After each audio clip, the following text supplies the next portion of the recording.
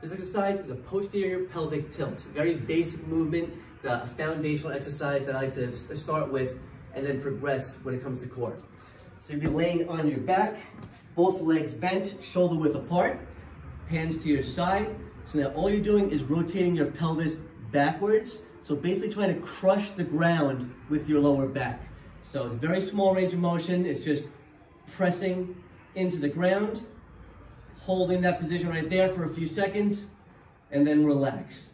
So your hips aren't leaving the ground. So you're not doing a bridge. You shouldn't be raising up at all. Your hips stay on the ground and it's just your pelvis rotating into the ground. You should feel that core activate right away, and then relax. And that is a posterior pelvic tilt.